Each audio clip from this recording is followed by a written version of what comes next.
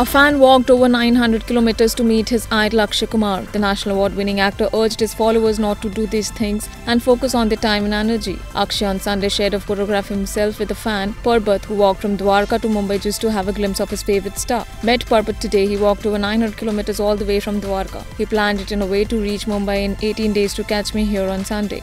If our youth uses this kind of planning and determination to achieve its goals, then there's no stopping us, Akshay wrote on Twitter. The Rustom star also expressed his gratitude for all the love that came his way. It's always great to meet you all and I'm grateful for all the love you give me. But a request to please not to do these things. Focus your time, energy and resources in bettering your lives. That will make me the happiest.